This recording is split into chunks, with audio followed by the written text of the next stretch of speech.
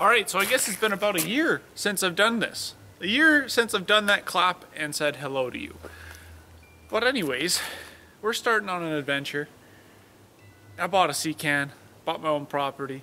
We're building a Seacan shop. This can be the start of a series of videos involving turning a brand new 40-foot high cube that I got landed here in last September. It's currently fall spring in March, early March, up here in central British Columbia.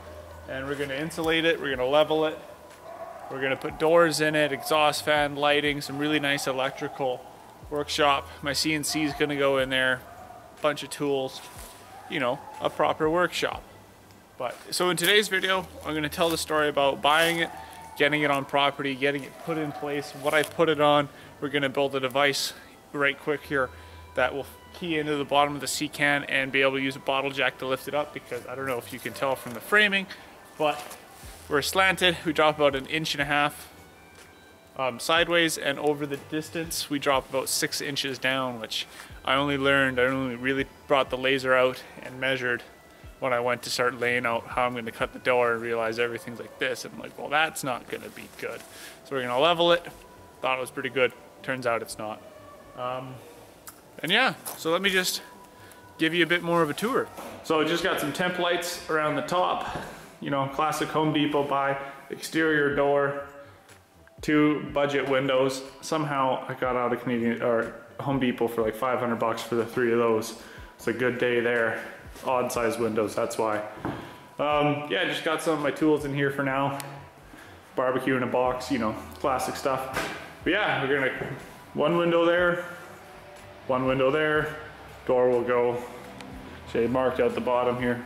Door will go approximately 16 feet down on this side. Yeah, that's a nice image, just the side of a Seacan. But let me take you outside now. So as I said before, this Seacan's brand new. I bought it one way. So it was manufactured in Asia in July of 2020, and I got it delivered here in September of 2020. Under here we got a bunch of steel, but yeah, just walking around the back. This is where we're gonna start today after I build the lifting jig that fits in those holes. We're gonna lift it up, and yeah, and later I'll tell you the story of all right, we're back again. It's about 1.5 weeks later. We're on false spring number 2. We had a good melt. Snowed this morning like 3 inches. Now it's all melting. Let's go for a walk around. Quick backstory. I said I was gonna tell you how the Seacan landed, and this is it. Fence wasn't here yet. Obviously trailer was in the way, no snow. That gravel pad, that's just road gravel, not washed. Yes, washed, there's no dirt in it. Maybe it isn't, never mind, can't remember. Anyways, road crush. Pad, good. Dirt, messy swamp, dryish grass. Up here, picture of Seacan on truck. Check, my plan. Drive straight down the street, back in on this diagonal. Yes, he would fit under these lines I measured. Back up, swing it in, land, drive straight out, that way or that way, whatever he chooses, whatever works for him. He shows up. No, not his thing. He doesn't want to do the other option. He wants to pull straight and make this corner and back straight in. I'm like, all right, you're the professional. You do whatever you like.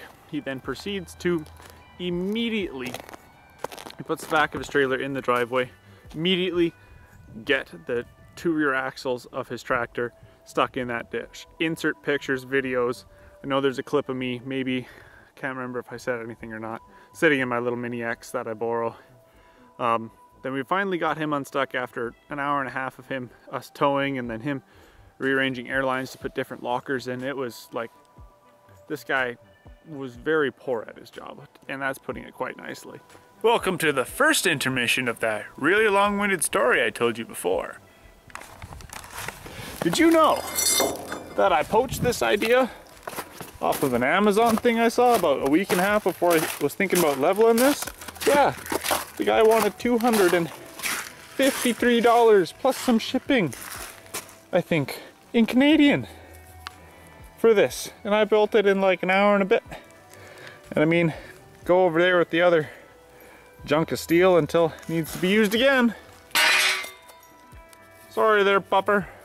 He then proceeds to get the his trailer with the Seacan onto the pad, and we had it laid out. I wanted it right there, so I marked out I'd like it right there. But his trailer was about 4 feet too far that way. So then I'm like, all right, hey, can you just rearrange it and put it 4 feet this way roughly? He then goes 12 feet that way, and I'm like, this isn't good. Go 8 feet the other way, and then he completely misses. Wet spot here, right where his tractor's going back and forth. Gets himself slicked up after like the 4th try. Spins out. Obviously it's just 2-axle drive, I believe, on this truck. So between the 8 tires and the 1 locker he had, no, not getting it out, can't do it. So I ended up having my Duramax, which is parked for the winter, there, and my father's 3/4 ton hooked up to his truck, both side by side in the driveway. Had to pull it out while the Seacan was attached to the tree that's behind the Seacan, and of course this wasn't going well, and I just wanted this guy gone, and I'm like, man, I should have just told him to call a tow truck, but I just wanted it over. So we proceeded then to make the shot. Seacan comes off on its side at an angle. Really hope I mean, we'll find out a little later, I guess, if we really tweak the Seacan frame, but it looks good. On an angle. I didn't see it in my mirror. The story goes it almost went on its side, and then it righted itself when the trailer got out of the way. And I'm like, at least it wasn't on its side. I would have been real unhappy with that. And then he started packing up. Had nothing to do with that guy. Had no paper with that guy. Really poor experience with that. Paid about $1,200 for him to pick it up in the lower mainland of British Columbia, and then bring her on down to central British Columbia where I am. It's about maybe 700-kilometer drive, 1,200 bucks. Canadian that is, I don't know. But yeah, that's that. So this guy's settled for about a week now, and there was a bunch of thaw-freeze events. So we're gonna shoot the laser again and see how level it is, and then that might be us, that might be this video. Let's just try and get her here.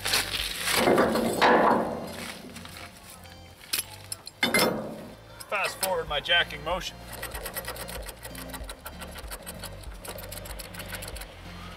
Now I never did get a clip of how off level this Seacan was. We dropped 6 inches over the whole length, and I did that inside with the laser. So I'll show you how we actually know that it is level right after I do this and get something under it. There. Oh yeah. We're back here again. It's the next day. We got the lights off for now, but some light coming in so you can see the laser better. I don't know how well this shows up on film, but that's very obvious. And I did double check my laser. It is accurate. How do I tape measure? 63 and 11/16 on this side of the Seacan. 60 and 5/8. So we still gotta come up another 3 inches. I'll get to it.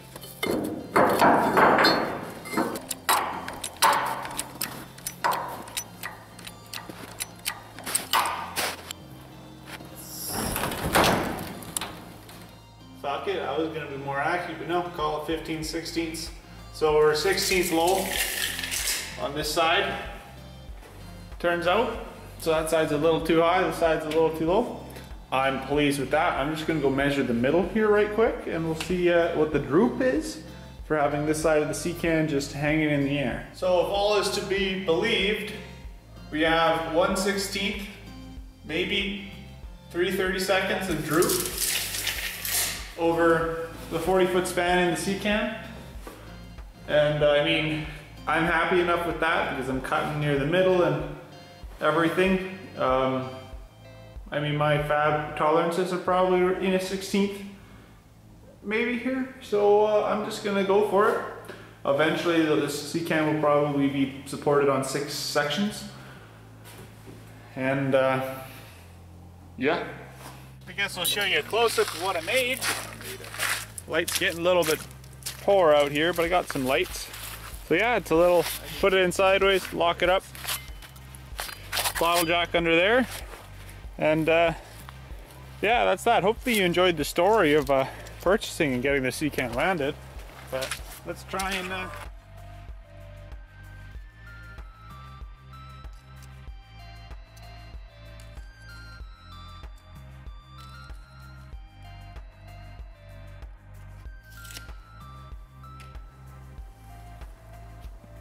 Well, thanks for watching the first episode. Yeah, not really too much to it this time around. Next time I guarantee is gonna be more interesting. Maybe if you have a bunch of good comments, instructions, help, suggestions for how to cut the windows, doors, insulate, anything like that, electrical, how I should lay it out, anything, feel free and comment, talk to me. I mean, unless I've already done it, you can look in the videos. Maybe I'll put them in description, but maybe I've already done it. Don't tell me how to do it if I've already done it. Just criticize me. You know how YouTube works. But yeah, thanks for watching, I guess. Look at that dog of mine. Just sitting over there being a good old boy. Funny story though. So, a couple buddies were over drinking beer the other night. Buddy left a beer in the snow, so I picked it up and put it on the deck stairs. And not 2 minutes later, I see my dog running across the yard with something in his mouth. And I'm like father, like son. He's already an alcoholic and he's only like 5.